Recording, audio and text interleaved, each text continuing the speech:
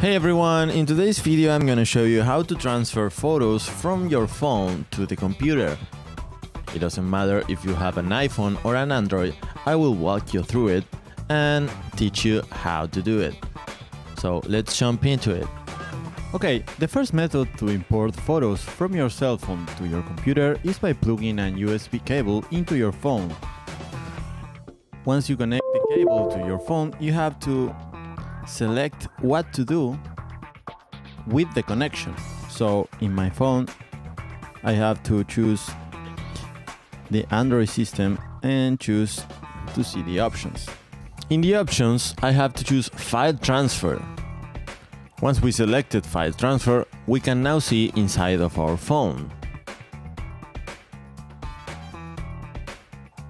Then the photos are usually inside this folder named DCIM and inside camera. So these are the photos I have in my cell phone. So once you are here, all you have to do is select the ones you want to copy and copy them into your computer. If you want to select all of them, well, you just have to select all and click on copy and paste it wherever you want. So I'm just gonna click this one from last weekend in Stadium and click on copy, and I'm gonna paste it on the desktop. So I click on paste, and this is the image on my desktop.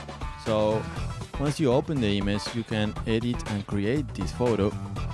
For example, let's click on edit, and now we can adjust the margins, and we can also apply some filters, for example a black and white filter. If you like this filter, all you have to do is click on save a copy, and now save the image with another name, for example black and white. As you see here at my left, we have the two pictures, the original one and the black and white one. Okay, so this is the first method to import photos from your cell phone to the computer. The next method to import photos and videos from your cell phone is, once again, connecting a USB cable into your computer and to your phone, and just look for your phone. In my case it's Moto E7, and right click on it and then choose import pictures and videos. Well, now all you have to do is wait for the program to complete the process. Okay, once the process is complete, you can choose whether to review, organize and group items to import, or import all new items now. So I'm gonna click on review, organize and group items to import and click on next. So once you are here, you can select the images you want to import. So I'm gonna click here on this one, view all 26 items, and just choose the first one. Click on import. You can also choose whether to erase or not after importing. And now the process is complete. So as you see, the picture is now on the computer. And there's an image of a concert that I went last week. The last method I'm gonna show you is using Google Photos. To use Google Photos, you have to download the app first in your phone.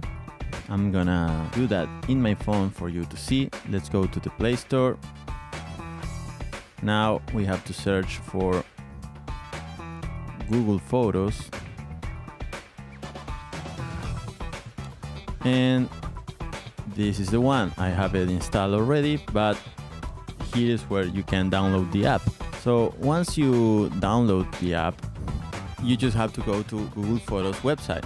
So type in photos.google.com, and these are all my photos. So I'm just gonna select the first one from a port near my house, and you can also edit the pictures here in Google Photos, for example correcting the light. And if you click, you'll see the difference. Okay, if you want to keep the changes, you have to click on save, And then you can download this image to your computer with these three dots at the top right corner and click on download. You can also choose where to save this picture. I'm gonna select the desktop again and click on save. And now we have the photo in our computer. The good thing about using Google Photos is that all the photos are saved automatically into your account, so you don't need to save them in your computer. But if you want to, you can do it. And that was all for today. I really hope you enjoyed this video. If you have any questions, let me know in the comments. If you want to keep watching and learning from our videos, please subscribe to our channel and don't forget to give it a thumbs up. Thanks for watching, and I'll see you in the next video.